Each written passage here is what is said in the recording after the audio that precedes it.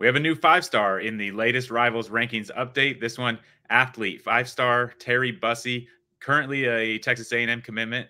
Gorney, tell me about Terry Bussey and why you guys elevated him to that five-star status.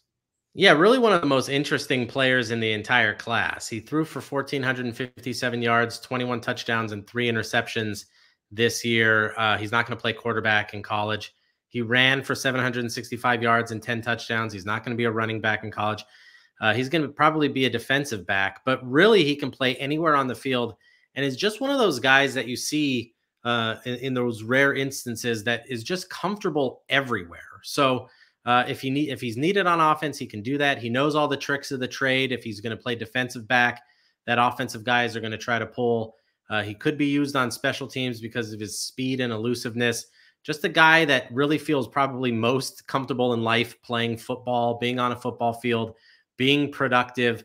Those guys really kind of trend out really well in college. Think of Adoree Jackson, who did the same thing in high school.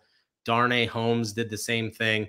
Just play everywhere, make things happen, and be excellent at everything he does. So Texas A&M still has his commitment.